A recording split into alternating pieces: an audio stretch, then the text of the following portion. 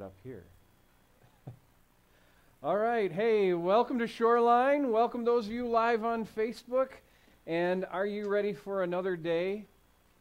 This is the day that the Lord has made. Let us rejoice and be glad in it. We look outside and we see the beauty of the snow falling and the snow trucks passing while they throw all the salt that they dug out of the ground back onto the ground for us so that we can slip and slush all the way home. But in the meantime, we're going to be warm and we're going to be lifting the name of Jesus high for all to praise him. So, this is a good day and I am so grateful that you're here. I'm trying to make sure that I am staying on task today. We have, for the last 2 weeks, been talking about marriage, and we're going to continue to talk about it. And at some point in the message today, I'm going to clarify a couple things that I said last week. I had a really cool email from somebody who said, hey, I was listening, and I want to know a couple things. And so if you ever have any questions, you can call, you can talk to me in person, or you can email me. And it really is helpful because sometimes I say stuff and you may hear it one way and I'm like, oh my, I didn't mean or intend that. And so we'll talk about that a little bit as we go through today. But it was a beautiful thing to be asked those questions and to be able to clarify them a little bit further for that person, and it'll benefit all of us today. We are going to pray, and then I'm going to ask that Tracy and Dawn come up and lead us in worship today. And while we're worshiping God, while we're lifting our voices to him, let's try and push away all the stuff. The stuff of this week that just kind of clings on us and hangs on us. And as I was talking just a few moments ago, sometimes Sunday morning is the hardest day of the week because it seems like the enemy is fighting against us, and sometimes our I just want to stay in bed is fighting against us. But as that has passed and we're here now, let's go ahead and push away that stuff and focus on the Almighty God who is here with us, and he loves us and he cares about us, and he wants to see us grow closer to him so that we can experience his love in a greater way. Jesus, I thank you that you came for us on the cross. Heavenly Father, I thank you that you sent him to die for us on the cross. Holy Spirit, I thank you that you were there giving power and strength to Jesus as he performed ministry here on earth. And Lord, Father, Son, and Holy Spirit, I thank you that you are here with us today. Here with us in all of the struggles, here with us in all of the joys, here with us in all of the different looks that we're getting on life today. I pray that you would help us to be drawing closer to you. Lord, that our attentions would be focused on you. That all the hurts that we have encountered this week would just kind of either be healed by you or would be kind of set aside for this time where we can just be built up and strengthened in relationship with you. And Jesus, I pray that you would be with those who are physically not feeling the greatest this morning, some who haven't come because of that, and others who are just kind of feeling slow.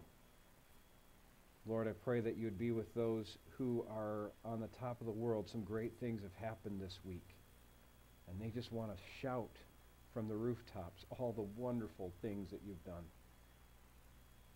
And I pray that you would help them to have a spot where they could just share the wonderful things that you've done. And Lord, for those who are somewhere in the middle, I just pray that you would give them a better glimpse of you. Help their eyes to turn from self to you, and help them to give you glory and honor in whatever situation has come their way. And Lord, I praise you. I praise you that we get to be in your presence today. I praise you that we get to be in the presence of each other today. And I praise you in the name of your Son, Jesus Christ. Amen.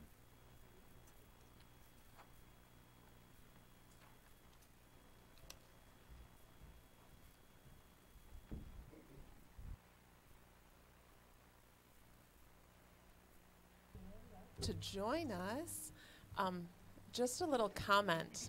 Have you ever been in service and the pastor says something and you think, how did he know that about me? Have you ever done that? Yeah, try being the pastor's wife. He already really does know it about me, so that staying in bed, not wanting to get out of bed thing, if you felt like that was directed at you, it might have been directed at me. Maybe, just maybe. No, it wasn't? Okay. It was just a general comment that I might have felt slightly convicted about.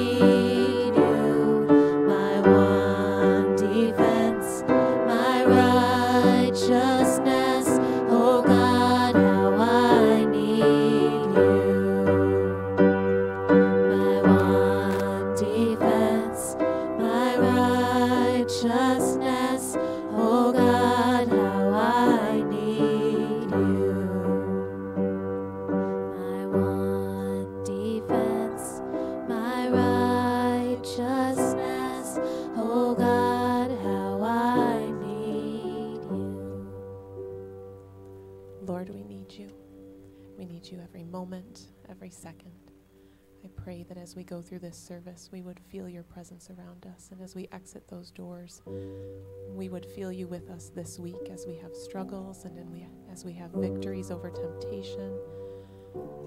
Lord, help us to feel you close to us and help us to continue to turn to you.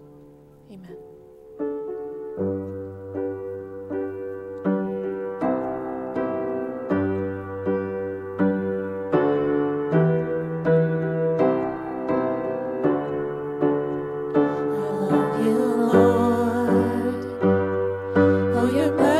Never fails me, and all my days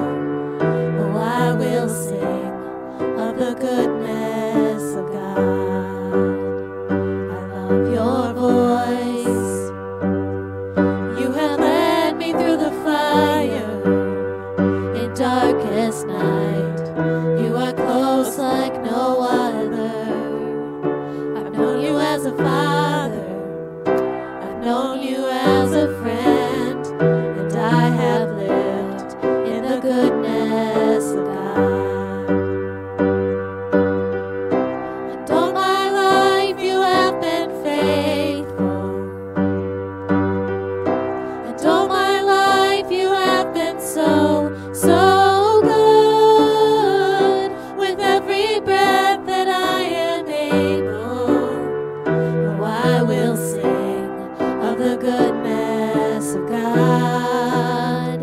Oh, I will sing of the goodness of God. Your goodness is running after, it's running after me. Your goodness is running after, it's running after me. With my life laid down, I'm surrendered now. I give you everything. Your goodness is running after, it's running after me. And all my life you have been faithful. And all my life you have been so, so good. With every breath that I am able, oh, I will sing of the goodness of God. Oh, I will sing of the goodness of God. Lord, thank you for your goodness. You guys may be seated.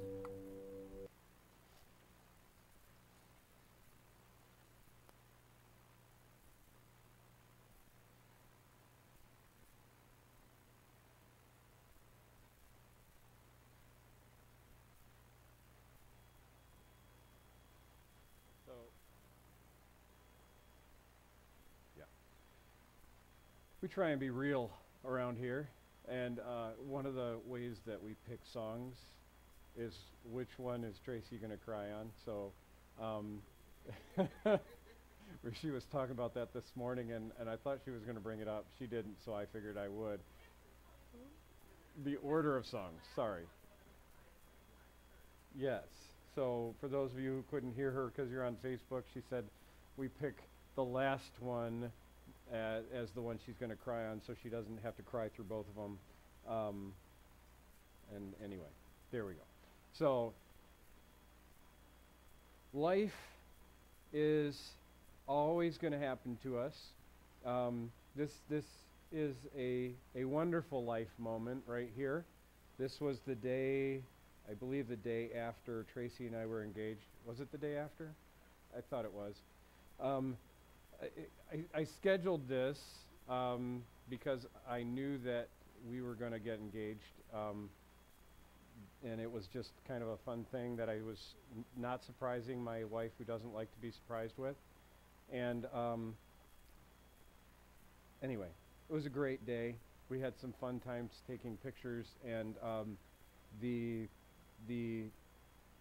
picture that you see here doesn't show all that the picture you see when you look at us now has involved. So if we were to retake this picture, we would look different, both physically but internally. And we have lived the priorities and the purposes that the church has stated for these last, 18 years, Tracy? Almost 19 years. And this year, the 2003 was the date of our marriage, and we've tried to live out these priorities and these purposes more clearly as we've gotten closer to Christ. But I just kind of want to bring this up, that it doesn't look the same, right? It starts out fresh and new, and there's some really cool things that happened in our relationship back then. But there's also some bumps and bruises between then and now, and there's some kids, and there's some different church situations, and there's just life between then and now. And in some aspects, we've had to go, oh, God, I'm just worn out. And in other aspects, we've got to go, whoo, I'm fired up. I'm ready to go. Let's do this, okay? And in our lives, when we go through these priorities, know that today should not look like tomorrow. Tomorrow should be a little closer to God. Tomorrow should be a little closer to each other. Tomorrow should be a little closer to heaven. And so let's keep that perspective going as we go through our priorities. Are you ready, Mark? Priority number 1 is that we connect to Jesus Christ in a life-transforming relationship. And that transforming relationship isn't just a one and done kind of thing. It's an every morning. His mercies are new. His grace is building in us. His favor is walking alongside of us. And sometimes we really super need it, and sometimes it's just kind of a nice, warm, fuzzy feeling. But in relationship with each other, priority number one really comes important, because sometimes our relationships are very rocky, okay? And very. And so connecting to each other is not the deepest thing that we want to do. It's not the first thing we want to do. Sometimes we want to run and hide from that. But if we're connecting with Jesus, then we have a basis to connect with each other. And that connection can really just develop in us a deeper connection again to Jesus. So, look around. Everybody look around. Look around. There we go. Okay, you're looking around. And if you're at home, just look around the sanctuary here as you kind of look at the back of people's heads. There we go. Okay. So these are the connections that we get to have that will build our relationship closer to Christ. And do you know that some of them will not be pleasant experiences? Okay? Sometimes something that drives me to Christ is because you drive me crazy. Okay? And that's a broad thing. I'm not trying to focus anything on my wife right now, all right? Because, you know, she has this thing that she just talked about where she feels this conviction. And I forgot that she got up late. So just please don't feel like I'm aiming at you, Trace. But seriously, sometimes because you drive me crazy, it drives me to my knees. And when I'm on my knees, I'm coming closer to a Christ who wants to make us whole and holy and like himself so that we can survive these moments where you drive me crazy, right? So, let's connect to each other so that we can connect to Christ in a greater way. Priority number 3, connect to people, to a living that does not deviate from God's created intention. So, simply, man, every day I find a new way that I need to focus on connecting to a life that does not deviate from God's created intention. Like there's some small, subtle way that God just says, what are you doing right now? What about us? Right? And so I have to go again and say, Jesus, I want to connect to you, but here I don't connect very well. And you're pointing this out to me right now, and sometimes I try and pretend I'm oblivious, hey, right? And just kind of walk on like, Jesus, I didn't hear that. And he calls me to task for that in love, because everything that he gives us of himself is so that we can experience love appropriately. And most of us have experienced love that hurts, love that is not godly, love that is drastically different than what his plan was for us. And as we experience that, God draws us back. He says, this is my perfect love. Cast out all fear. My perfect love is here for you so that you don't have to stumble around in darkness. It will light your path. It will guide your steps. It will care for you as you are hurting. It is patient. It is kind. It doesn't keep record of all your wrongs. Jesus' love draws us to this place where we don't have to feel like everything's disconnected and falling apart and lost and too much. It draws us to a place where he says, I've got something to give you. And he gives us of himself. That's worthy of worship. That's worthy of having a purpose to say, God, you are good all the time. Even when this world brings not good stuff into our presence, God is good all the time. He is continually bringing the good that holds this thing together so that we can get to a point of when you drive me crazy and I'm on my knees, that I draw closer to him. It all works together for God to receive the honor that he's due. So everybody say, glory to God. Glory to God. That's your purpose. Good. This week, I'd like to join with you in prayer, not for some people who drive me crazy, although they probably will at some point, but our prayer folks of the week are Sam and Christina Robb. And so as we go through this week, I'd love you join me in praying for them.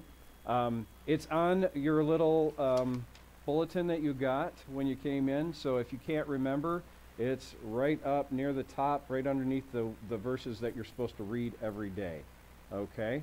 So, and it's right under the two words, this week. Okay?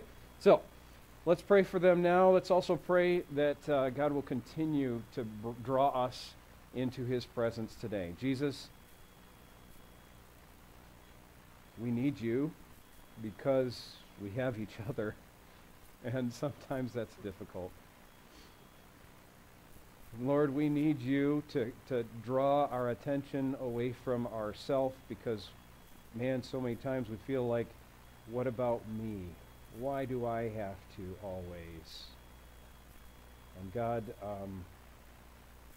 we need to look and say, wow, how great thou art. How great you did all those wonderful acts of service by humbling yourself and lowering yourself to a manger, and from a manger walking this life out of the beauty and splendor and glory of your heavenly throne. And then you humbled yourself to be spit upon and then nailed to a cross, experiencing death that you never deserved, death that we deserved, so that we didn't have to eternally be separated in death from you. You are so awesome. You are so worthy of our praise. You are so great and mighty. Your power is beyond compare. You are God, and we just need that reminder sometimes. So Lord, as we walk through this week, I pray that you would let those thoughts reverberate through our mind, that you would let us be focused on a holy and awesome God so that we're not as selfish as we tend to be and want to be. And Lord, I pray that you would help us in that new refocusing to be able to be a blessing to those who might be a struggle for us. They might cause us some difficulty and some pain and some hurt. But Lord, help us to be able to take that in the name of Jesus so that his name would be lifted up. Lord, I just pray that you would be with our brother and sister, Sam and Christina Robb, that you would bless their week, that you would continue to grow and develop their relationship as they seek you and as they follow you in your guidance and direction. I praise you, Lord, for what you've done in their life to bring them together and then to draw them to know you and then to teach them how to live. And so, Lord, I pray that you would just show them a moment of your joy and your peace this week. I pray these things in the name of Jesus Christ. Amen.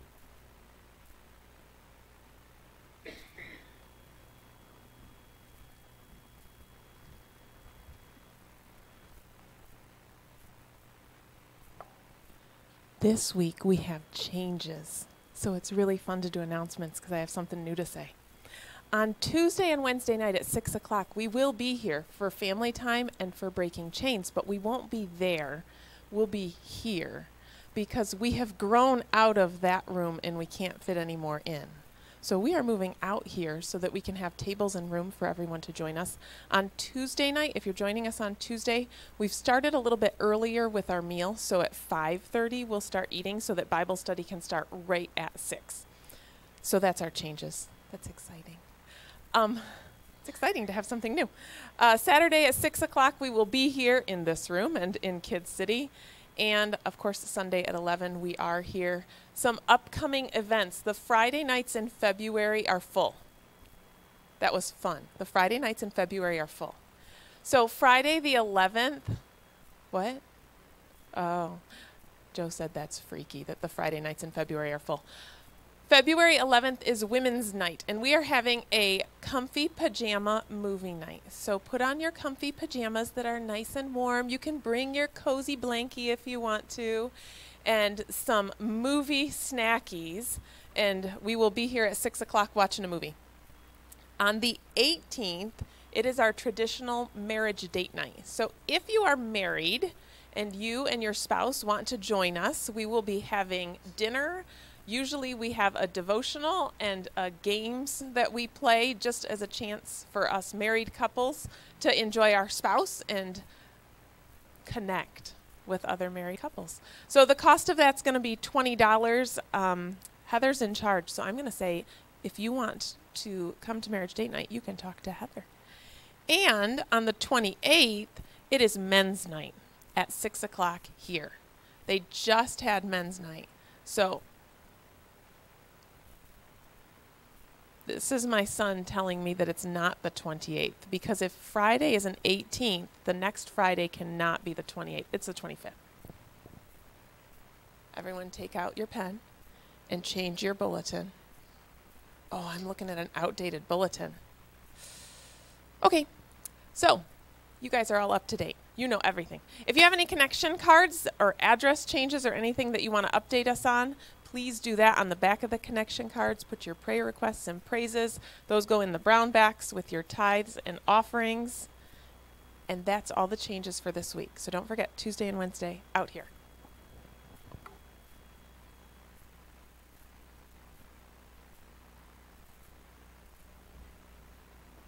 We've been hiding God's word in our heart from James for quite some time now, and we are James chapter 4, and we're going to do all verses 1 through 4 this week together. So if you would read along, and at home, if you have an opportunity to grab your Bible and jump in with us so that you can read that. I did it wrong, didn't I? No, you see this? Okay.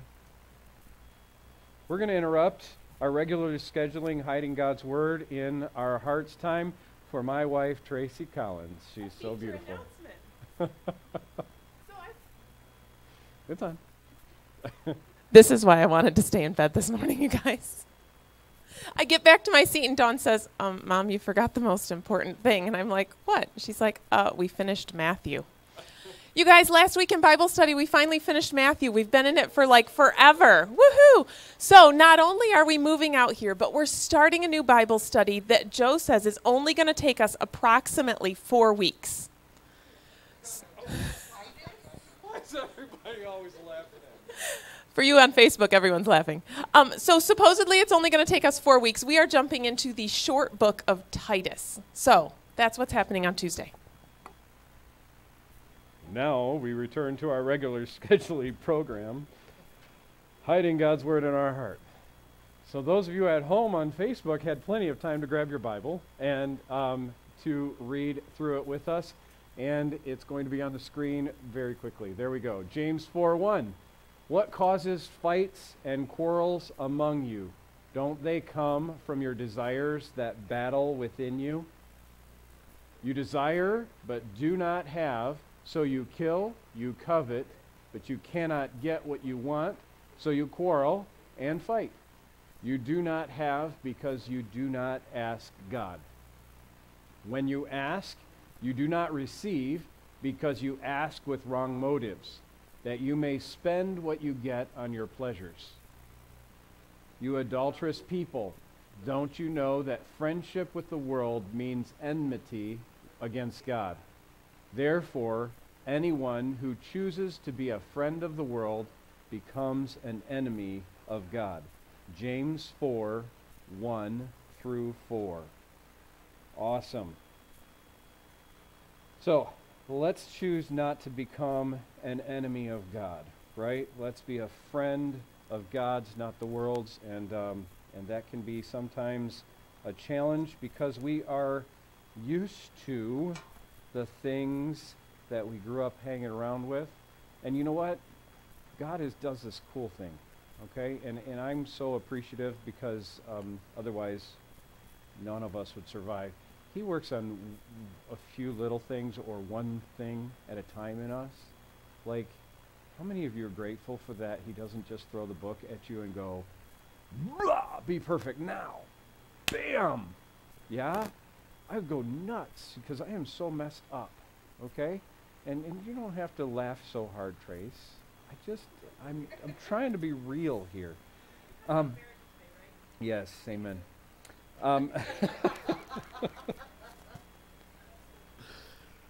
Did you ever wish somebody didn't get out of bed? Sorry. Yeah, that's why I brought it up. Oh, man, I am laughing now, and I can't hardly see my paper because I'm kind of at that laughing teary mode. Bless God. I don't remember what I was saying. Something about something. All right. We're talking about marriage today.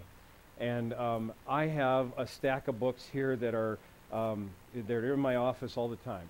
And I've not read all of them, or else I'd probably be a better man. Oh, yeah, that's what I was talking about, how I'm glad that God takes one little thing at a time, right? And he just kind of, it's kind of working away at making me who I'm supposed to be.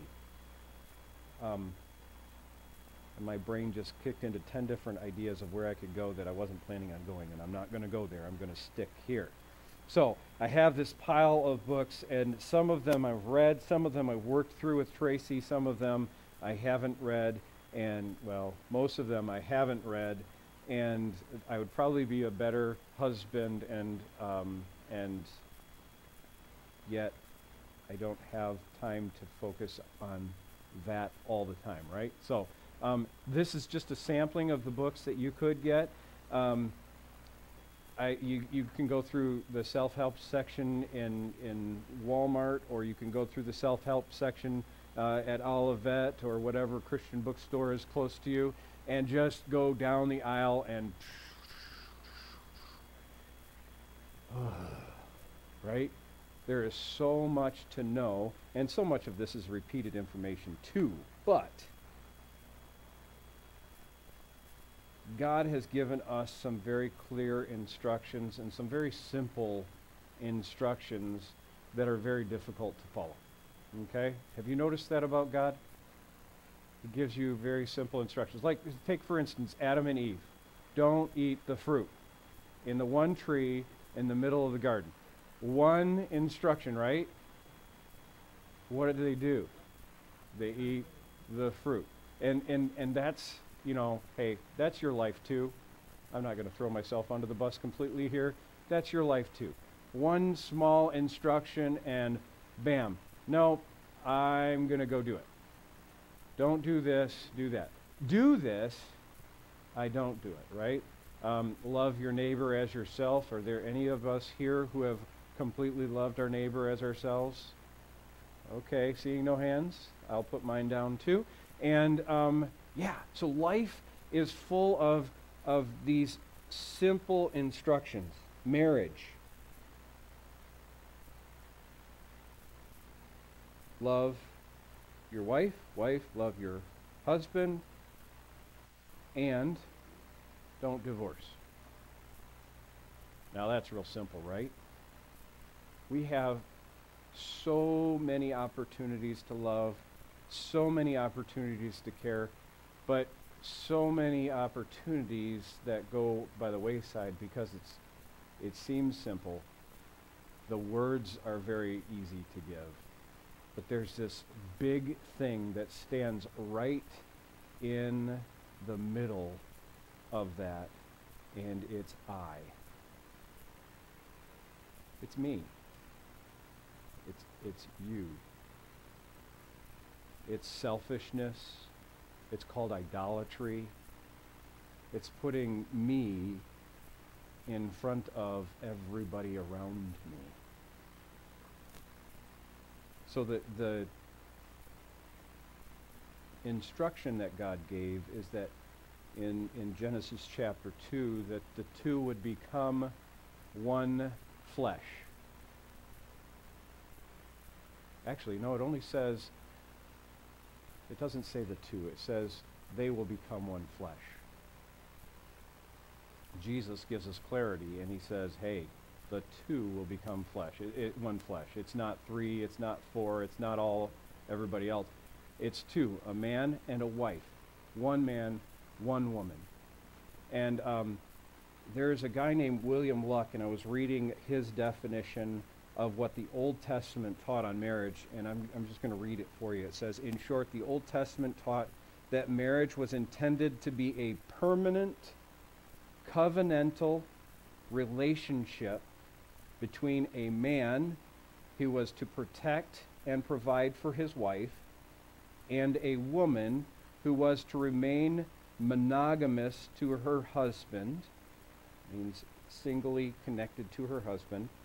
Marriages between legitimate partners were insured by God. That's a pretty good insurance policy, wouldn't you say?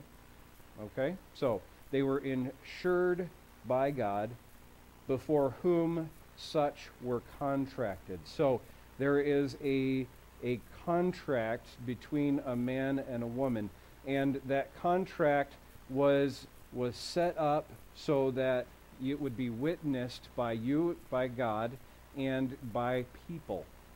Okay? That contract was to be forever.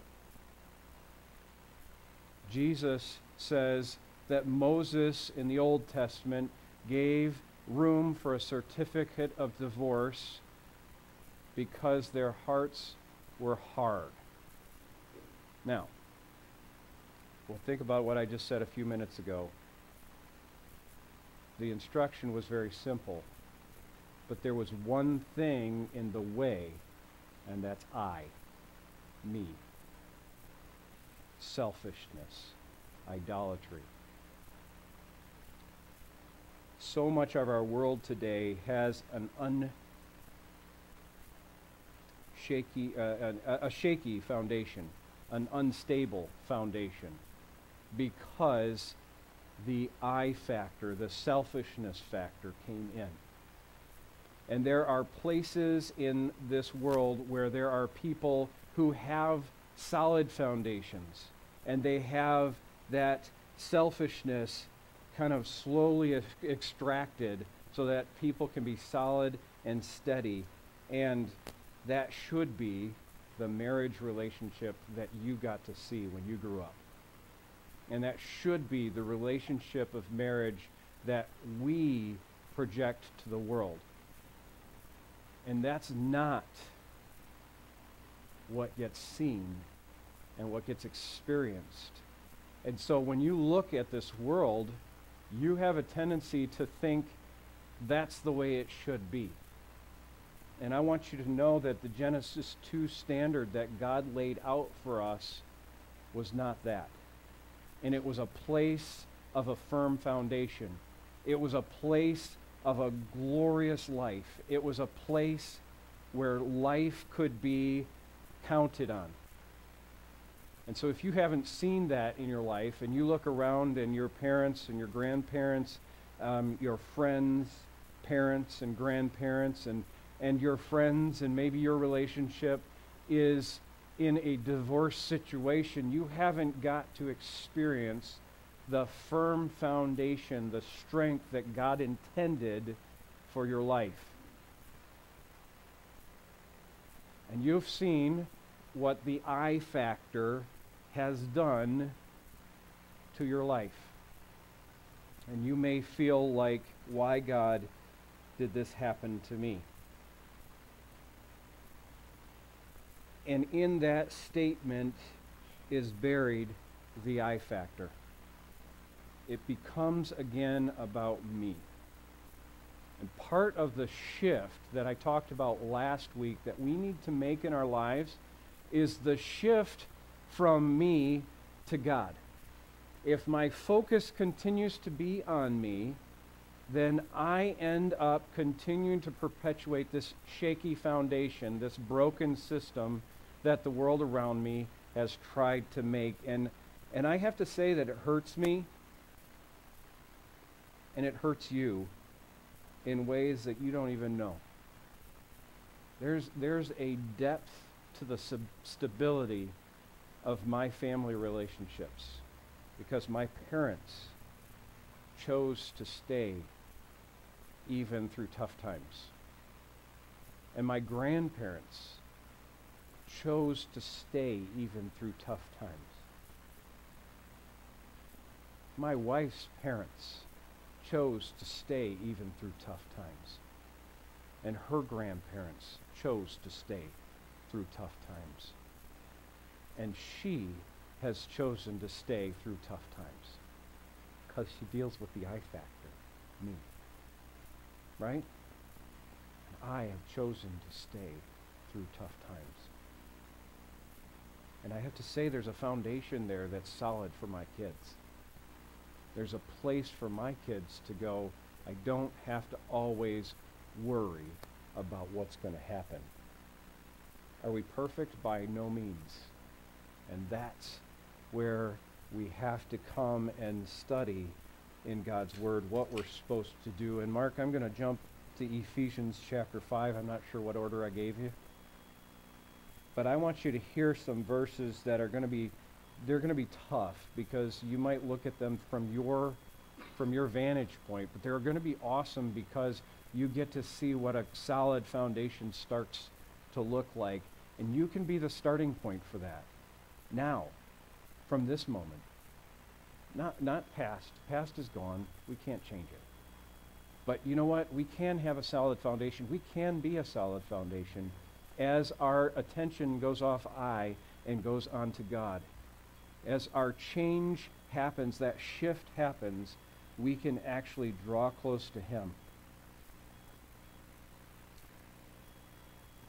Ephesians 5, 1 through 7 says, just as in, that's the end of the verse before it. Follow God's example, therefore, as dearly loved children, and walk in the way of love, just as Christ loved us and gave Himself up for us as a fragrant offering and sacrifice to God. But among you, there must not even be a hint of sexual immorality, or of any kind of impurity, or of greed, because these are improper for God's holy people. Nor should there be obscenity, foolish talk, or coarse joking, which are out of place, but rather thanksgiving.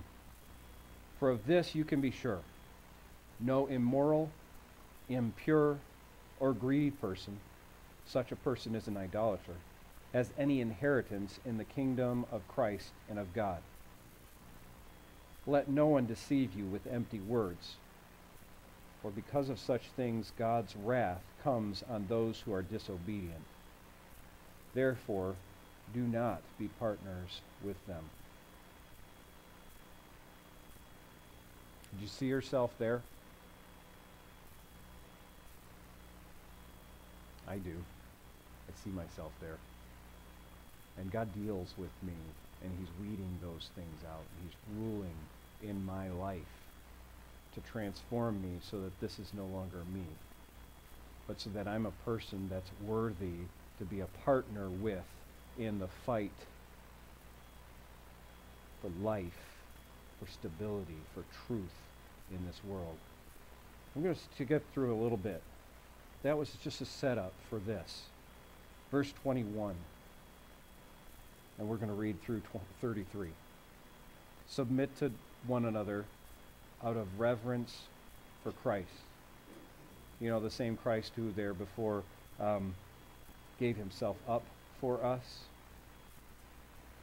That one. Okay? Submit to one another out of reverence for Christ. Wives, submit yourself to your own husbands as you do to the Lord.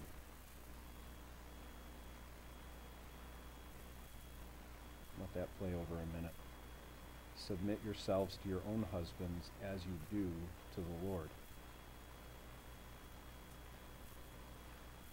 For the husband is the head of the wife, as Christ is the head of the church, his body, of which he is the Savior. Now, as the church submits to Christ, so also wives should submit to their husbands in everything. I kind of wish he had put this second so that the first one comes, because, you're up here reading this and everybody's going, that submission word. But remember that earlier I talked about the apple, and the simple instruction was don't eat, and not the apple, but the fruit of the tree of the knowledge of good and evil. And what did Adam and Eve do? They both took and ate of that fruit. It's a simple instruction if you're going to follow it without the I involved. Okay, so here goes verse 25. Husbands, love your wives just as Christ loved the church. Okay? Really? Think. Just as Christ loved the church. Now, wife, would you submit to someone who loved you this way?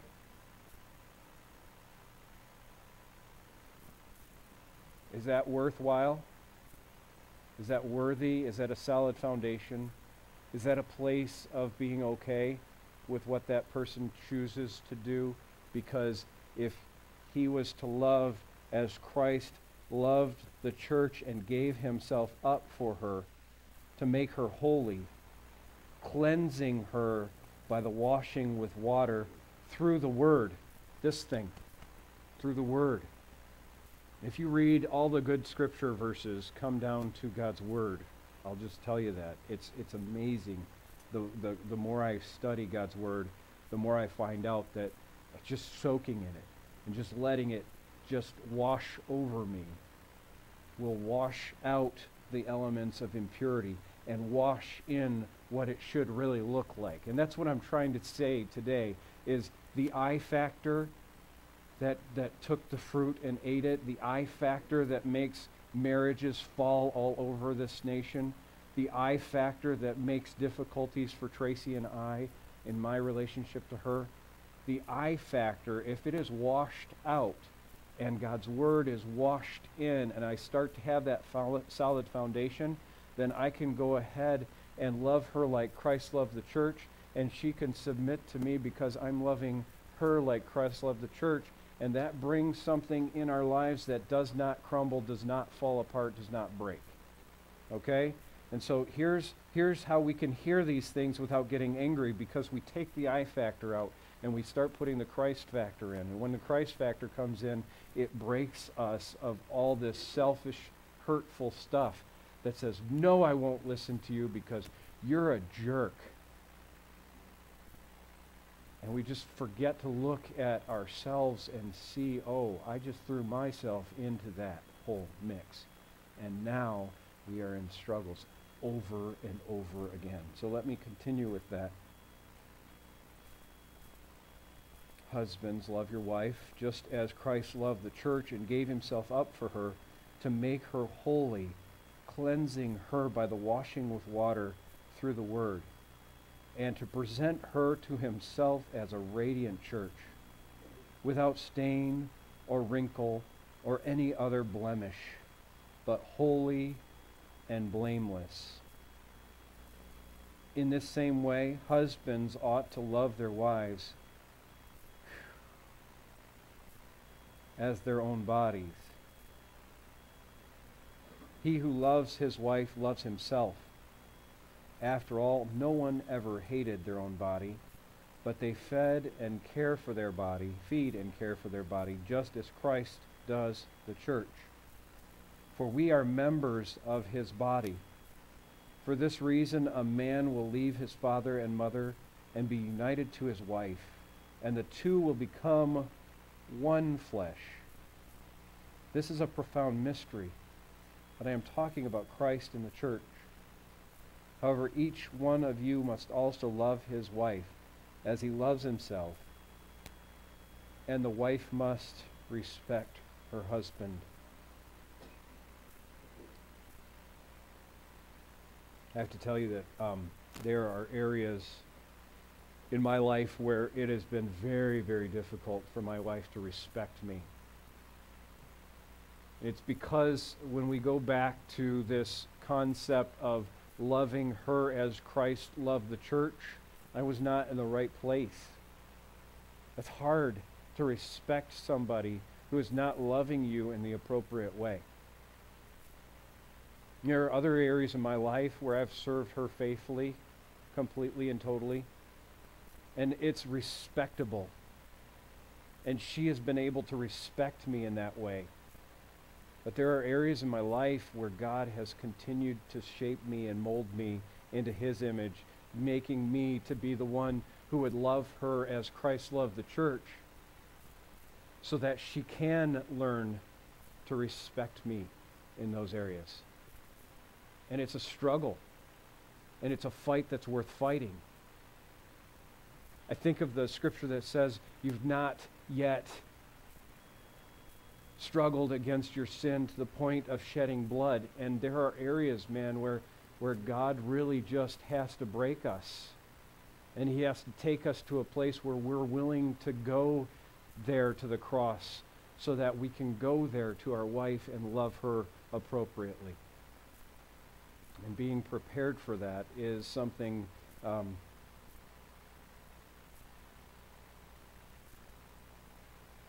is awesome. It is awesome.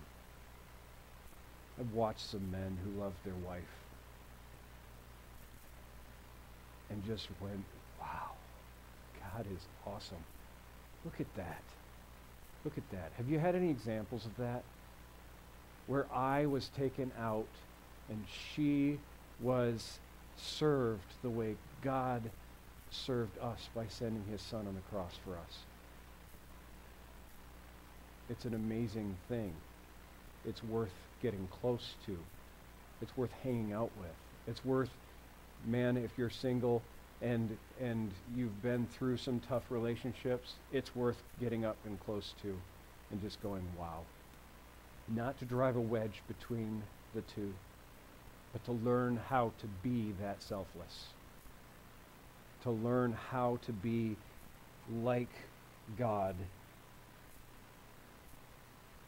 through seeing that personal interaction.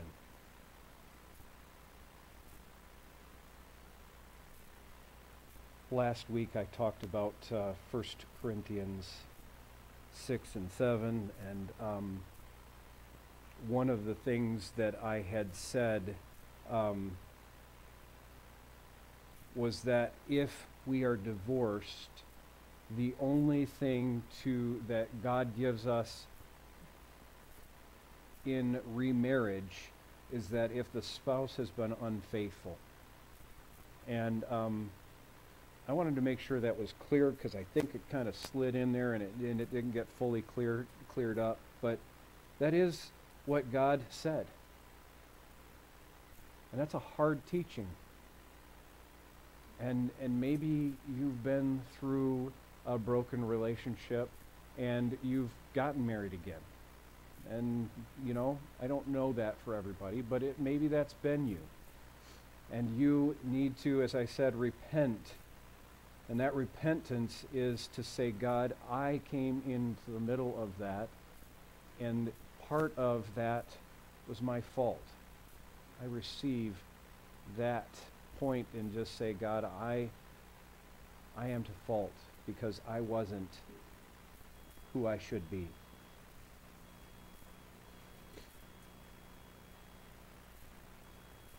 Maybe you weren't at fault. And you were selfless. And that person did what they did to you. The Bible's clear as you go through the Old Testament that if you weren't at fault, that God sets you free from that. And the faithfulness issue needs to be that you continue to be faithful to Christ. You continue to follow after him.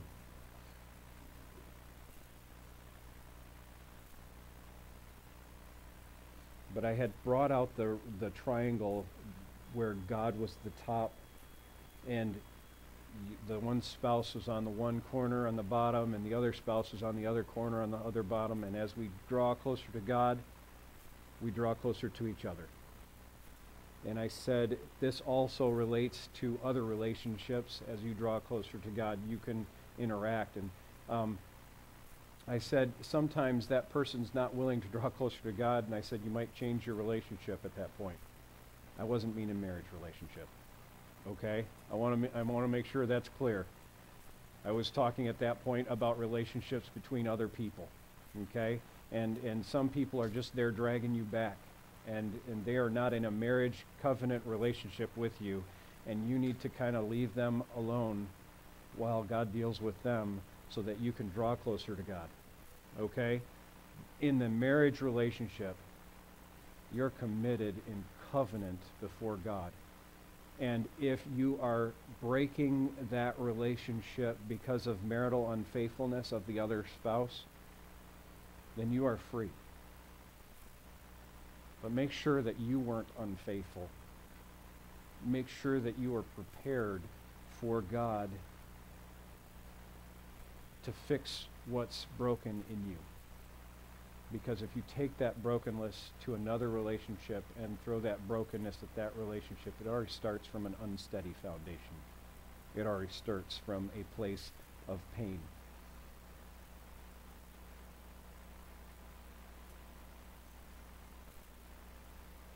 I was thinking about how marriage has changed. I gave that definition early. But marriage now is viewed as a temporary connection between two people, or even the other day I heard animals. There's a country in the world today that has made provision in law for a person to marry their pet. And it's just disgusting and wrong. It is not God's intention.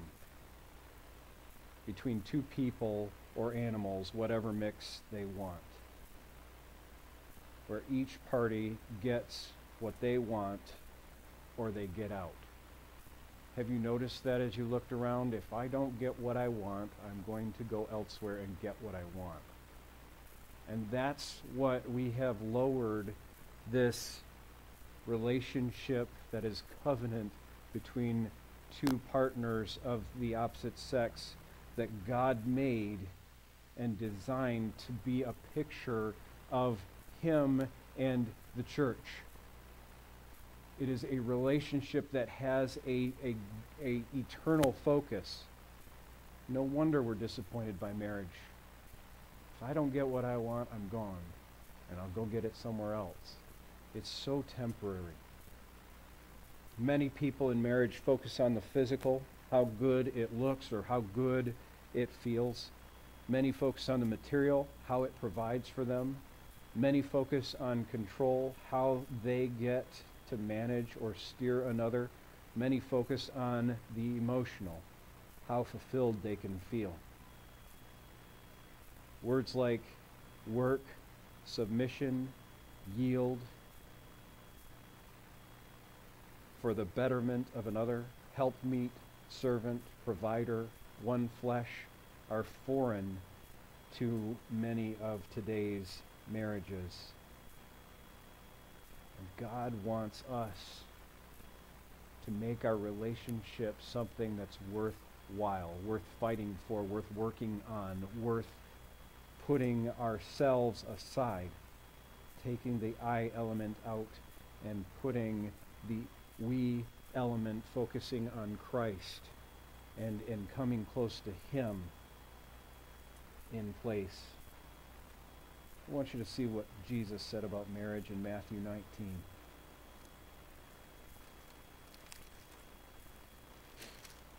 Matthew is now the most beat up book in my Bible.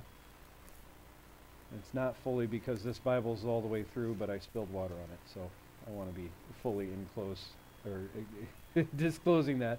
All right, so we're Matthew chapter 19, verse 3. Some Pharisees came to him, Jesus, to test him. They asked, "Is it lawful for a man to divorce his wife for any and every reason?" And he said, "Haven't you read," he replied, "that at the beginning the Creator made them male and female, and said, for this reason a man will leave his father and mother and be united to his wife, and the two will become one flesh. So they are no longer two, but one. Therefore, what God has joined together, let no one separate." "Why then," they asked, "did Moses command that a man give his wife a certificate of divorce and send her away?" Jesus replied, "Moses permitted you to divorce your wives because your hearts were hard, but it was not this way from the beginning. I tell you that anyone who divorces his wife except for sexual immorality and marries another woman commits adultery." Jesus was very clear on that too. But if you if you start right there at the first part of verse 4, it says, "Haven't you read?" Haven't you read? Hey guys, you're the Pharisees. You're the people who know the law. You know everything about the rules. Haven't you read? So many of us are trying to live life with eye as the focus, and we haven't devoted ourselves to reading. What's the instruction manual say? So, soaking in this will alleviate the brokenness of this life. And it will make marriage something that you can grow into loving the way Christ has given us to love and shown us to love. And so, hey, maybe you're struggling in that marriage relationship today, and it's been a frustrating go. Is the I factor in, or has the I factor been removed first? What did you replace the I factor with? Did you replace it with spouse? Because if you replace the I factor with spouse, you're in worse shape than the first place, because they're going to fail and they're going to be worse and it's going to crumble. So if the I factor and the she factor has not worked for you, have you taken the she factor out, or the spouse factor I should say, because I'm doing it from my perspective, but have you taken the spouse factor out and put in the God factor? Because if you put in the God factor and you've leaned into him, then what she does is not going to totally destroy your relationship to him. And as you go closer and closer to him, it's going to be easier to bring your spouse along and to be faithful there. What is your focus? Have you gone into finding out who he is, or have you tried to figure out who you are? That's putting the I factor into life. So many of us just are like, hey, if I find out who I am, I'll be okay. People have done that for centuries and centuries and centuries, and have found that they aren't enough to meet their own desires and needs. But when we get into God's Word, when we get close to the perfection who God is, when we find out what it's like to be loving the way he loved, to be kind the way he's kind, gracious the way he's gracious, thankful the way he's thankful, if we find out what it's like to be in his presence, then we will be able to have relationship that's successful and that's great, not just okay. And so in the areas where you see me and you bump up against me and you find out that that I know God and I'm close to him and that he's in the right place in relationship with me, you'll find that it's just a beautiful experience. But when you start to grind into me and find out that I'm really putting God out here and putting me right in the center, you'll find that it's a very rough experience. It's not very exciting. And those moments are the moments that God's working to pull my attention away from myself and turn my eyes on Jesus, the author and perfecter of my faith, who for the joy set before him endured the cross, scorning its shame. But when he had died, buried, rose again, ascended into heaven, because he was willing to suffer for me, God exalted him to the highest place and seated him on the throne, where he will rule us and reign. He will express his love to us. And that love poured into me can pour out to my spouse.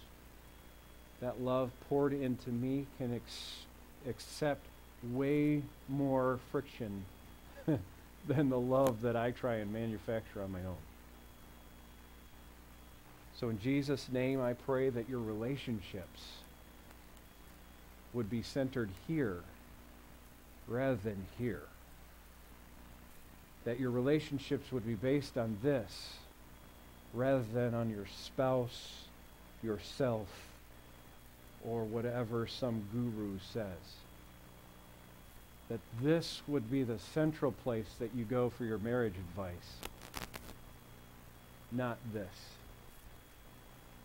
That Jesus would be the center so that life could be based off of his kind of love, and that relationship could go where it needs to go.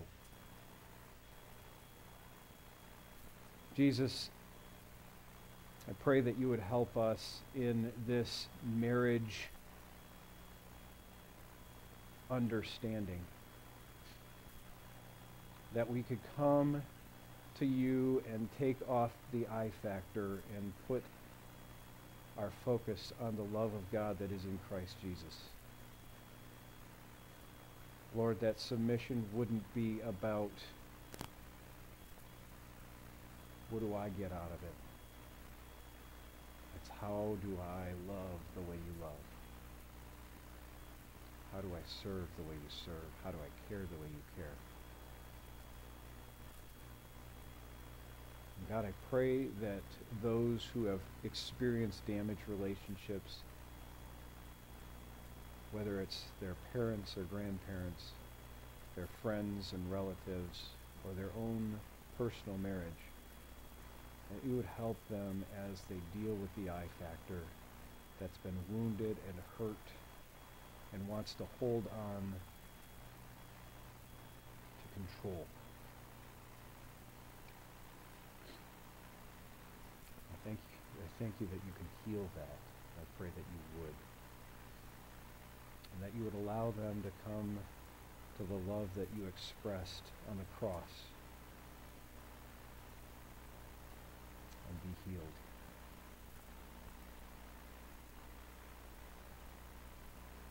I pray this in the strong name of Jesus Christ. Amen. So, it's a song that I learned as a kid. Got eye trouble. Everybody's looking out for number one. Me, myself, and eye trouble. What's going to become of all that eye trouble? And if we can take the I out of this relationship stuff and put the Christ into this relationship stuff, the world will notice. You can see the difference between a good relationship that's, first of all, Christ-centered, and secondly, submitted to each other. And in that relationship, there is hope for our great nation, because we will fall apart as marriages fall apart, and we will be put together as marriages are put together. And that's a bold statement, but it's a true statement. And you'll find, if you look, that the solid foundation of marriage is where the empires have fallen. Because marriages that are based on Christ, and Christ that is in life and in relationships that are solid and strong, will impact society in a way that makes it solid and strong. So, whatever you do, the bottom line instruction from today is take I out. Put Christ in and give that a go. You're dismissed.